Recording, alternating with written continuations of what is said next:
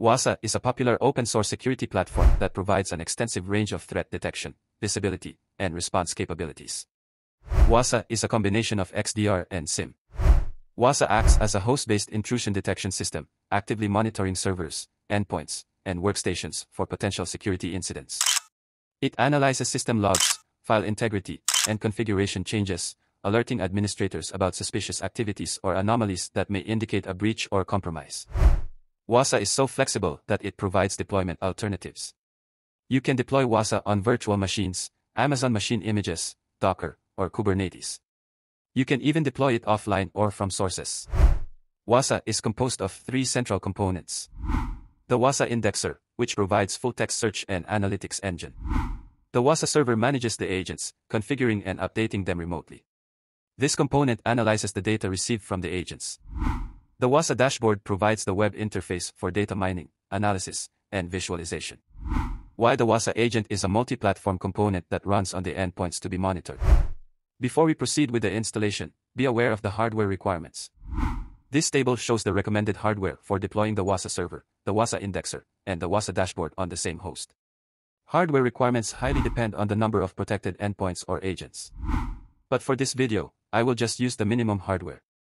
If you don't meet the minimum hardware, you will encounter this error during installation. But you can still continue by using the -i option. As I mentioned earlier, there are a number of ways to deploy Wazuh. But in this video, I will deploy it on a virtual machine and use the Wazuh Installation Assistant. Wazuh Central Components can be installed on a 64-bit Linux operating system, including Red Hat-based systems, Debian and Ubuntu. But in this case, I'll be using Ubuntu. To begin the installation, I log into my Ubuntu server. Then, all I need to do is run this one-liner command. The command fetches the Wazuh installation script and installs Wazuh components automatically. Once the assistant finishes the installation, the output shows the access credentials and a message that confirms that the installation was successful. At this point, I have now installed the wazuh-indexer, the Wazuh server, and the Wazuh Dashboard. To change the admin password, run the script provided by Wazuh with the -u option and indicate the new password with the option -p. Fire up your browser and access the Wazuh web interface by going to the Wazuh server IP. When you access the Wazuh Dashboard for the first time, the browser shows a warning message stating that the certificate was not issued by a trusted authority. This is expected and accept the certificate as an exception. Now, I can log into Wazuh using admin as username and password that I set earlier. After logging in, Wazuh will do some checks and then you will be presented by the dashboard. The next step is to deploy Wazuh agents on Linux endpoints. For this video, I'm going to deploy the agents on Ubuntu and Rocky Linux. Now click the Add Agent link. This will direct you to the Deploy New Agent page. I'm going to deploy the agent on the Ubuntu server first, so I'm going to select the deb AMD64. And then, on the server address, I'm going to put the IP address of my Wazuh server. On the optional settings, I would like to leave this blank since I want the agent to use the hostname of the server. But if you prefer to assign an agent name, you can set it here. Then, on the group settings, let's leave it on default for now. At this point, Wazuh will provide a command that we must run on the Ubuntu server. This command should be copied and run on the Ubuntu server. But before running the command, I need to change as root user.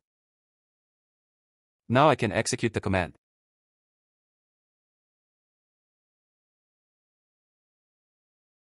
Once the agent is installed, let's go back to the Wazuh dashboard and see the next step.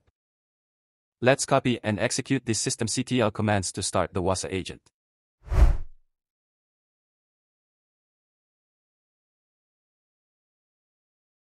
Now the Wazuh agent has been installed and started. Let's check the status on the Wazuh dashboard. As you can see here, the Ubuntu server has been added. Now let's add Rocky Linux server. To add another agent, click on the Deploy New Agent link. This will direct you to the Deploy New Agent page. The process is still the same as the previous steps, but this time I will select RPM AMD64. The server address is still the same as well as the optional settings.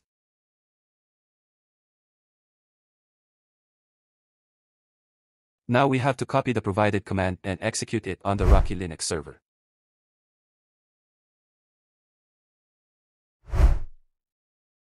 And we also need to execute the systemctl command to start the agent. Once the agent has been started, we can go back to the Wazuh dashboard and verify that the agent is connected. As we can see here, the new endpoint, Rocky Linux, is now connected to the Wazuh server. Now let's check the SCA policies or security configuration assessment for the Ubuntu server. As you can see, SCA involves assessing and analyzing various configuration settings on systems to identify potential security risks, vulnerabilities, or misconfigurations that could be exploited by attackers. This includes checking settings related to operating systems, applications, network configurations, and other components of the server. If you click on one of these assessments, it will provide various information, such as the rationale why it is considered a vulnerability, the solution on how to fix it, and the description of the vulnerability. Let's go back and check the assessment on my Rocky Linux 9 server. As we can see here, my Rocky Linux server doesn't have any SCA scans. To fix this, we need to log into the Rocky Linux server and modify the SCA rule set. Search for Red Hat release and add Rocky Linux to the rules. Just copy the one in the above line and put Rocky Linux instead. Save and exit the file, then restart Wazuh Agent.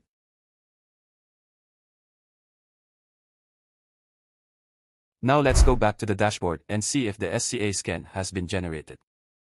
After the fix, my Rocky Linux finally has an SCA scan report. I can now browse on the failed checks and apply the remedy to make the server less vulnerable. One of the Wazuh functions I want to show in this video is the capability to detect and discover vulnerabilities in the operating system and applications installed on the monitored endpoints. To see the vulnerabilities of the endpoint, go back to the agents list, then select an agent. In this case, I will select the Ubuntu server. On the top menu, select Vulnerabilities. By default, the Wazuh Vulnerability Detector module is disabled, so we can't see any results here. Let's go ahead and enable the module. Log into the Wazuh server and modify the ossec configuration file. Search for the vulnerability detector and set the value for the enabled tag to yes. And then, enable the operating system you intend to scan. In my case, I'll enable Ubuntu. Unfortunately, Rocky Linux is not supported as of this time. The feature request to support Rocky Linux is still in discussion. So let's go ahead, save and exit this file. Then restart the Wazuh manager to apply the changes. Now go back to the Wazuh dashboard and refresh the page. This will ask you to log in again since we restarted the Wazuh dashboard service. Once you are logged in, browse to the agents list and select your desired agent, but in my case, I will select Ubuntu. Then select Vulnerabilities from the top menu. We can now see the inventory of all the vulnerable packages installed for this particular agent. If we look at one of the items, it shows the details of the vulnerability. More importantly, the condition of the vulnerability. That's all for now. Drop me your feedback and comments below. If this video helped you in any way, please like, share and subscribe. Thank you.